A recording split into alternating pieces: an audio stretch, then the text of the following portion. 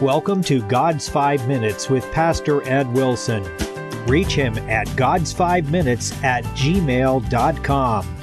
Now, here's Ed Wilson with God's 5 Minutes. Hello, friends. The book of Malachi, that powerful tome that sealed the Old Testament canon, became the final word from God for 400 years until the coming of John the Baptist, offers this instruction about the relationship between God and Israel. Even from the days of your fathers ye have gone away from mine ordinances, and have not kept them. Return unto me, and I will return unto you, saith the Lord of hosts. But ye said, wherein shall we return? In one sense, the passage summarizes so much of God's involvement with his chosen people through the long centuries, from wayward Jacob to faithful Malachi. It shows the very apex of his self-revealing and patient love, his tender pleading to draw the wanderer back, being met by man's refusal to answer. And that sad answer is only too typical of the way people have responded to his gentle call. You and I are people. Sometimes some of us find ourselves in the selfsame place. And because we do, the old message is still relevant. The gracious invitation of the text presupposes there has been a departure. The souls tenderly recalled have first gone away. There has been a breach of love. Dependence has been unwelcome and cast off with the vain hope of a larger freedom in the siren call of a deceptive world. And this is the true charge. It is not so much individual acts of sin as it is departing in heart and spirit from our Father God, which shows the inmost essence of our true condition, and it is the real source of sinful acts. Once that departure takes place, sharp pricks of conscience confirm the trespass. Sinners depart from him by the use of their wills, having built walls of puny excuses and fleeting passions against his calm and eternal purpose, and so pushing away the gracious gift of a loving Father and his offer of eternal life. The verses just before read, I am the Lord, I change not. It is the greatest feature of life as we know it, that Almighty God, creator of all that is, remains the same, however we have sinned against and departed from him.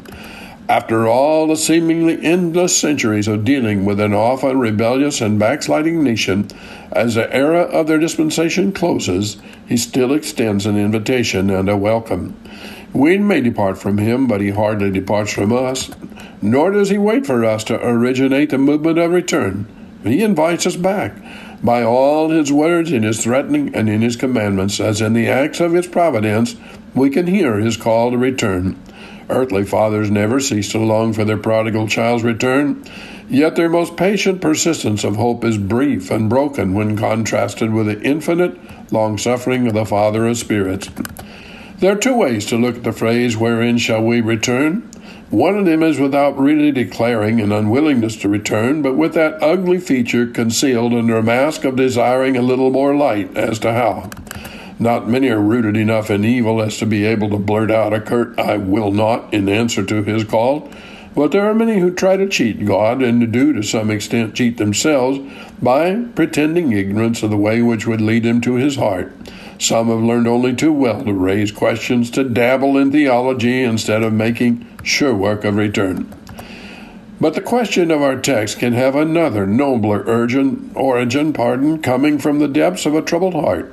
The poor soul lying broken at the bottom of the pit into which he has fallen, seeing the brightness of God far above, has his heart torn with the question, how am I with these shattered limbs to climb out?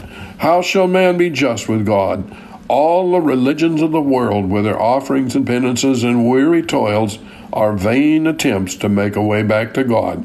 Wherein shall we return is really the meaning of the world's vain seeking and profitless effort.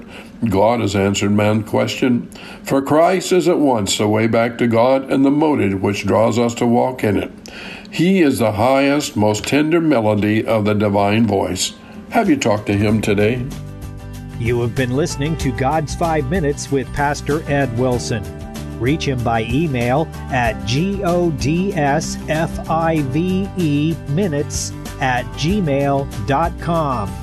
Tune in next time to hear more encouraging thoughts from God's Word on God's 5 Minutes with Pastor Ed Wilson.